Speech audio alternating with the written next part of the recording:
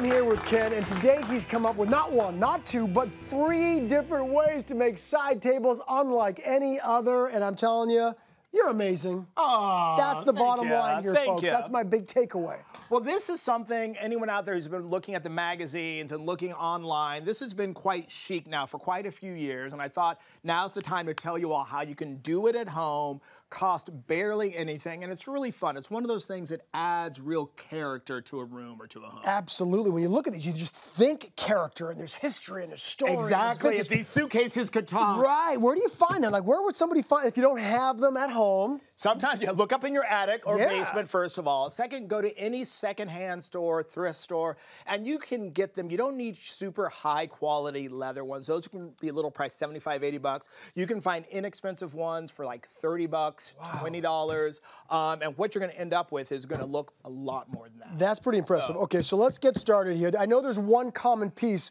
with all the different styles. Exactly. So we'll start with a common thread. What do we have first? What you want to do, because these are all made differently, like this hat box is really made out of cardboard. Some are made out of leather, some are made out of vinyl. So what you need to do is give a real sort of structure, because it will not have enough structure on its own. Plus, these things have been around the world multiple times. Yes. So if we can get this one open here, Beautiful. what you want to do is just cut a piece of wood, a piece of plywood. Okay. I find a 1/2 inch works best, that is going to fit the inside. Now, it doesn't have to be a perfectly snug fit, but big enough to cover where your legs are. Got you. And what this does is this is what we're actually attaching all of the structure to. We're going to sandwich the suitcase in between. So all of the suitcases, all the different tables that you're going to show us all have this one common thread. Exactly, okay, because what would happen if you actually put a screw through the suitcase itself or through this way, it's going to pop through, the head's not going to be enough, you're going to move it, it's going to come apart. So this will make it super, super steady. Okay, very good. Now, should we put this aside for a second? We're going to put that aside for a second, and I'm going to talk you through the different ones. So let's talk about the trunk that's over here to your left. Gotcha. So what I did for that, after I put that big piece of plywood in the bottom, all I got was this little set here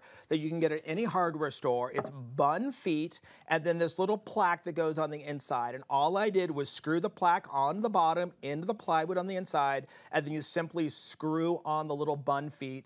You're done. That's great for an entry table. It makes a big difference. Just like taking it out, I was going to say elevating, but literally elevating it a little bit makes a big difference. Okay, good. Exactly. And now for the one that I find is so adorable, this little one in between our blue chairs there.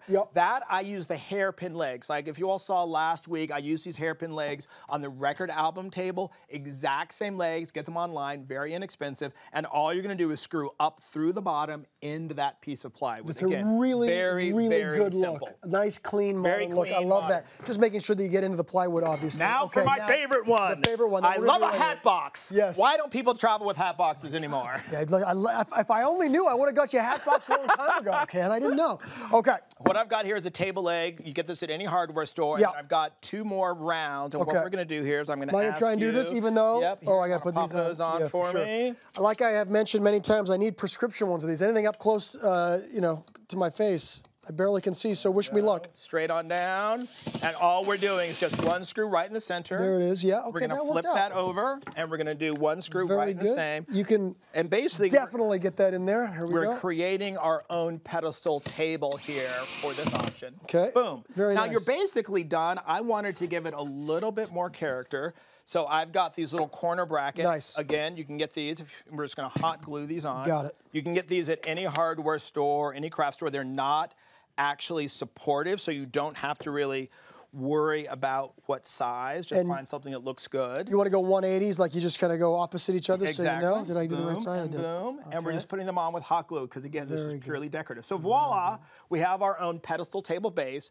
You're going to stain or paint that. I like, because the suitcase itself is a little rustic, I like giving it a little bit more of a modern flair. I picked a color that works with our family room here. Very nice. Should we move it out front? Yep, and then all we're going to do, put that there. Remember, we have our little support in the center. Yep. And all we're going to do, if you want to help me out here, sir, you got it. Is we're going to put a couple of, hold on, let me give you these smaller screws here, because all we're going to do is sandwich it in there. You don't need much. Oh, I see. Okay, very good. I got to make sure I go in the right way here, yes. There you go. And we're just going to put that right through, and it's going to go through that base that we made into the other. And all you really need is 2. And that's going to do it. What's great also about these tables, not only do they look good, but they serve great storage.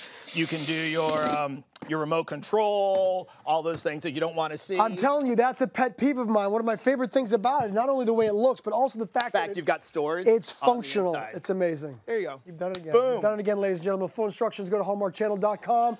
And be sure to follow this amazing guy on his social media, @Kenneth Wingard.